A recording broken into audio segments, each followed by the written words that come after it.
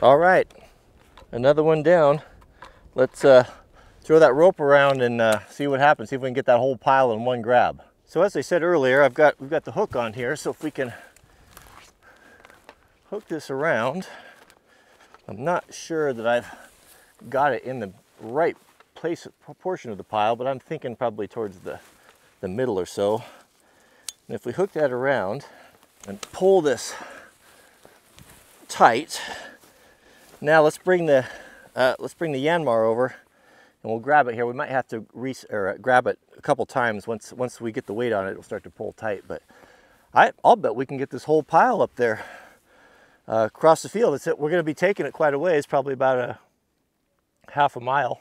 So if it can all hold together for that long, I'd say that that's a win.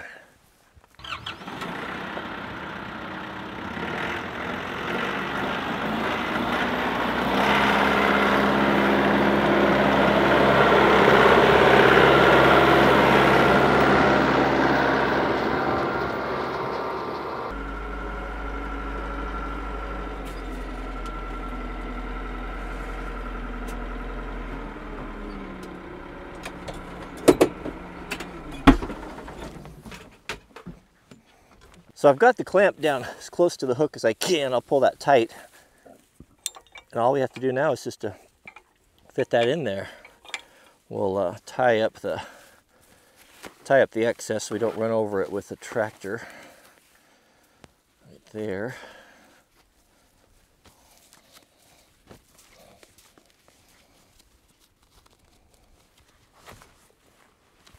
Should be able to just tuck that in there and not have to worry about it.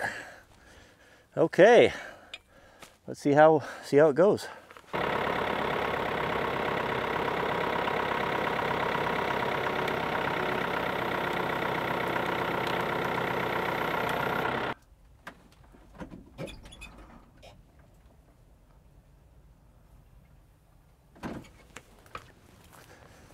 So we pulled most of the slack out of it there, so we might have to re-rig this a couple times.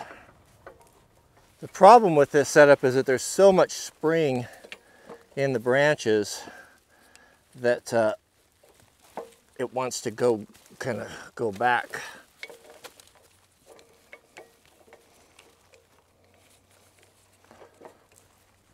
Let's grab it again and see what we get.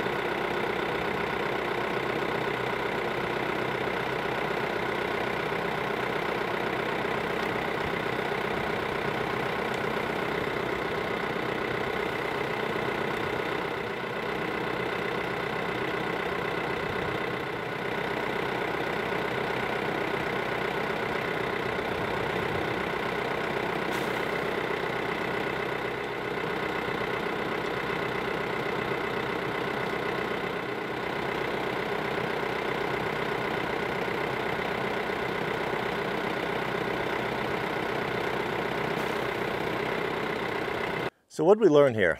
Well, we learned that this little clamper deal does not work on the am steel, the braided rope cable, whatever. It's too, I think it's too flat. I tried it like 5 times and there's just not enough substance there. It's super flat and it can't bite. So this thing may be designed to hook onto wire rope or more of a traditional rope. So let's get rid of this. Let's try something different. Talk is cheap. Man, I remember I think it was my auto shop teacher, that was his mantra. He'd say that all the time when anyone was talking trash.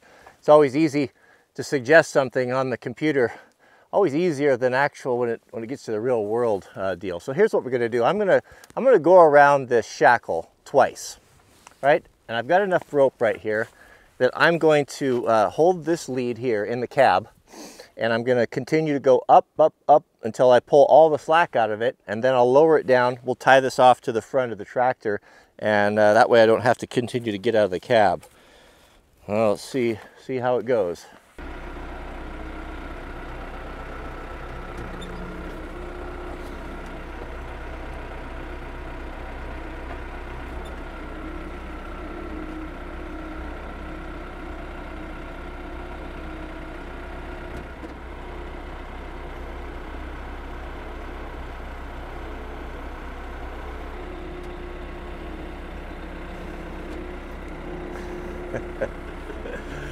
Oh my goodness. So this is turning out to be a colossal waste of time. I could have had the pile moved twice over without all the messing around with this stupid rope I did. See, there you go. That's what happens when you take suggestions from people who haven't actually done it. So yeah, maybe in a little tiny pile that might work.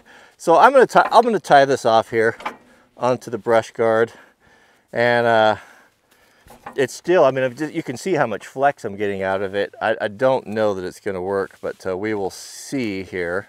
Let's let's give it one more shot, and then I'm going to say that this is a complete waste of time.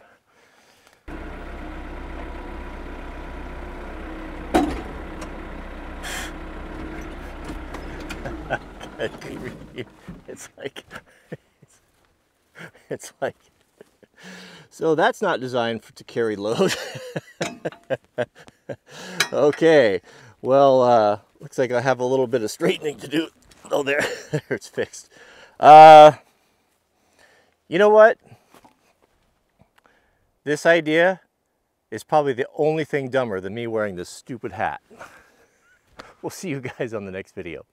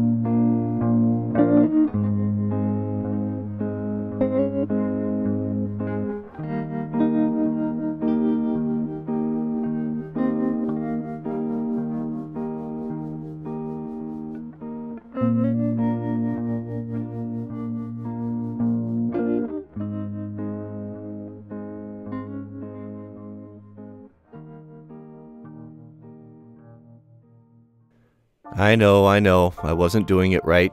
I've braced myself. Go ahead, let me know how I did everything wrong. So yes, the blue am steel rope is too slippery and the wrong profile to work with the puller, or the bulldog, as many of you guys who work in the trades have called it.